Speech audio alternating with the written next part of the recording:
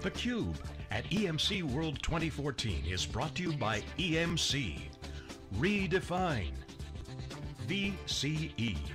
Innovating the world's first converged infrastructure solution for private cloud computing. Brocade. Say goodbye to the status quo and hello to Brocade. Welcome back, everybody. This is Dave Vellante with Steve Kenniston, and we're here live at EMC World 2014. This is the Data Protection and Availability Spotlight. We've been double-clicking this afternoon on data protection as a service, backup, talking a little bit about IT transformation and how IT services and data protection as a service fits into that. Tom McKowen is here. He's the Vice President, IT Enterprise Architecture at Independent Bank. Tom, welcome to theCUBE. Thank you. So tell us about the bank. What's the focus of the bank? Give us a sort of paint a picture for us. Independent Bank. It's a Michigan-only community bank. Have 72 branches. We're a fully serviced bank, publicly traded, about 2.3 billion in assets. Been in business since 1864. Roughly 912 employees, and a couple of data centers. And around that, we're a EMC, longtime EMC customer. Steady Midwest company, you know, yep. Continue to grow. So talk about some of the challenges in your business, the drivers in your business. What's the business telling you as the IT guy? What do they want from you? Well, the financial vertical is going more electronic, and as a community bank, mobile adoption has been a big deal to us. Servicing our customers being able to service themselves. Seen a lot of growth in the paperless environment, trying to improve business processes, to streamline things, to make it easier and quicker for our customers to transact with the business. So not only from a transaction standpoint, but I've kind of experienced this too, right? One, you've got the ability to, so I travel a lot for business, right? To be able to use my bank 7x24, 365, any place in the world. Correct. Two, do things like, you know, I got to imagine when the CEO of the bank saw the first time you could take a picture of your check and deposit, he said, I need to have that too, right? Now you've got all this data being kept online for longer periods of time. How's that impacting what you got to do from a protection standpoint? Well, that's exactly a good point, is data availability 24/7 internally and externally. And how we're leveraging that is, we did a customer reference a while back and went through a transformation ourselves in our data centers to be an active data center. So we're leveraging with EMC vPlex, Recover Point, and Atmos in our virtual environment. So Tier 1 applications are on vPlex, Tier 2 applications are on Recover Point. So transforming from a 4-hour RPO, 15-minute RTO to basically going into a zero downtime environment for the bank and our customers. Wow, that's a pretty tight downtime. So what's the main application that you got to make sure you keep running? Like what's the high priority? Really the high priority is the files that are associated with our customer facing points. So that could be check imaging, the ability to transact with checks coming into the bank, and mortgage processing. All of those critical business applications that have data associated with them truly are what's behind the scenes. So that cuts across both file and block type infrastructure. What's the main product or technology using to make sure you're protecting that and meeting those RPOs and RTOs? vPlex is the primary product. Behind that is going to be Atmos. Atmos is sitting behind for the archive data, so it's object oriented. We have multiple Atmos in our environment. So for the stale content that the customers may need to go and reference, such as check images, they're going to come in and hit Atmos. For that 0 to 90-day file data, that's going to be on the vPlex. Oh, so what about Viper? Do you see something like Viper and say, okay, that's going to fit into my long-term strategy. I got the Atmos APIs, I can leverage that. What are your thoughts on Viper? Is it Certainly, so Viper has a very unique play into that transforming and redefining IT, so that software-defined data center. I see that as a great fit for being able to quickly provision and automate storage processes and improve IT service delivery to the business model. It takes away a lot of effort in the process of basically going in and under the hood and the work hours involved around defining storage and mapping storage to business applications. So the reason I ask is that you mentioned sort of IT as a service, as a business model, and a lot of the customers that we talk to in the Wikibon community are trying to get there, and they say the hardest part is just understanding the business requirement, aligning with that business requirement and delivering on it. So where are you at in terms of that transformation, delivering IT as a service generally, and specifically what I'll call data protection as a service? Sure, data protection as a service, I mean, we've pretty much kind of nailed it from an RPO, RTO, where the business requires the workload. Where I see the fit where it's being a little bit more of a challenge is on the new business requests coming into for new applications, new platforms, or changes to that data set. That's a little bit more unique where you're going to see some challenges around trying to redefine those key points. Okay, so, but am I to understand that so you said you had a 4-hour RPO and a 15-minute RTO, and you've essentially gone down to a zero data loss environment and a near instantaneous recovery.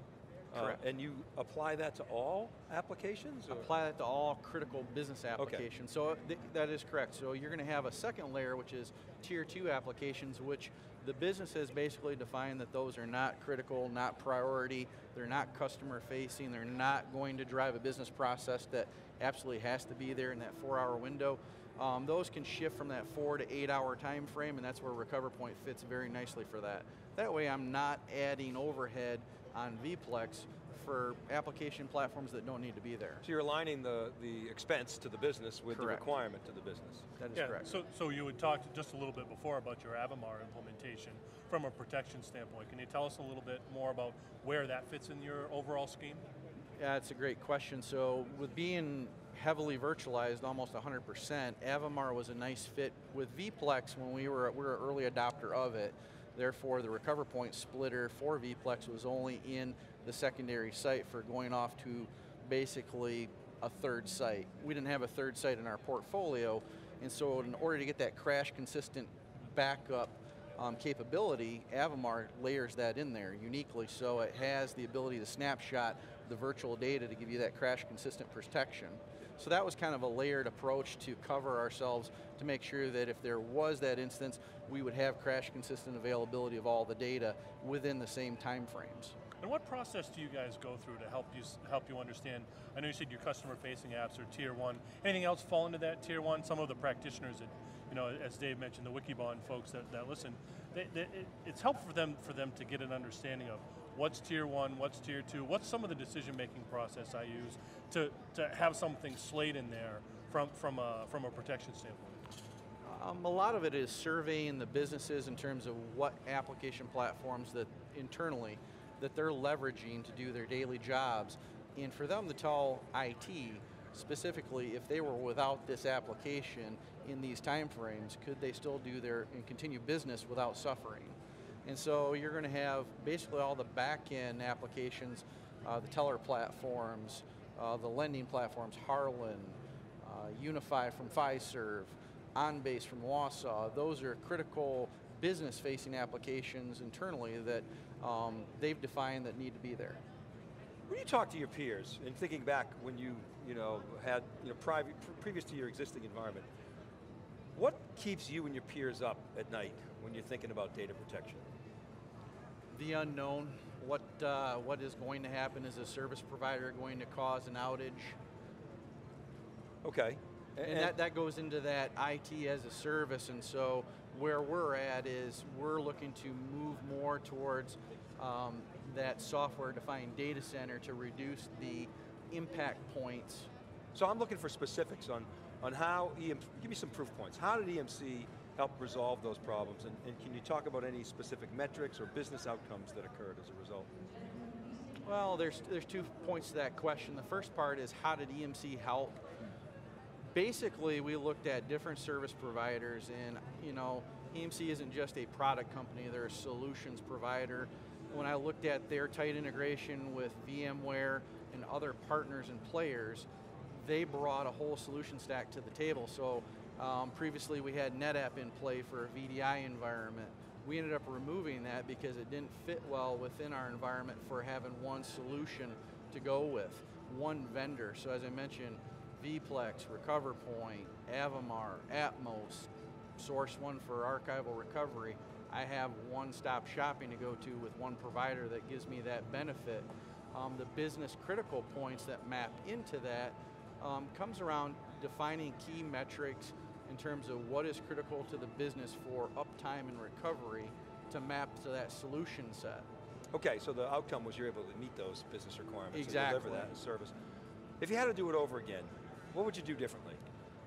If I had to do over again, I'd do something a little bit differently. Is when I put in vPlex with VMware in a metro cluster environment, it was a little bit bleeding edge at the point. I probably would have vetted it out a little bit further. Took a little bit, about 6 months of growing pain to get the solution set fully mapped out and functional to where it needed to be truly that zero downtime environment. And I wish I would have done a little bit more on the business side in terms of validating some of the business processes. We had a few of them slip through the cracks that ended up getting vetted out in the process. So those were blind spots or white space that you had to fill in. Exactly. Okay, last question is, if thinking about the next 12 to, let's say, 18 months, what are the big initiatives that you're focused on? Infrastructure as a service, those IT as a service aspects, trying to align to where I'm doing more with less. That could be software-defined data center, it could be partners providing services that augment. So trying to reduce big CapEx expenditures and going with more of a OpEx fixed cost. How will that affect your data protection environment specifically?